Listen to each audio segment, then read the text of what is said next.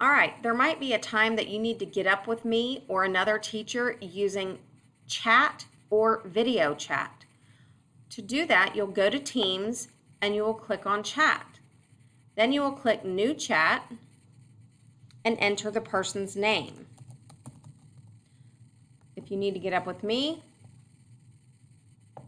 Gretchen Robinson. You can just type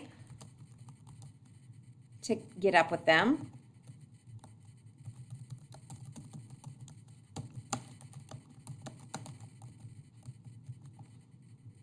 And then hit the arrow to send it.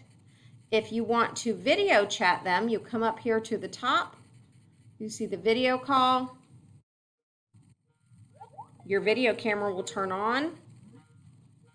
It's calling. When she answers, she will answer with the video camera or the microphone just for audio. Hey.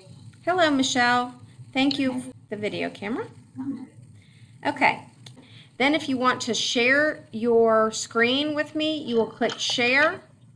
And any windows that you have open, you can choose which screen you would like to share. So that little box with the arrow. I'm going to choose this to share. Now I'm stopping and I'm going to hang up now. Thank you, Michelle.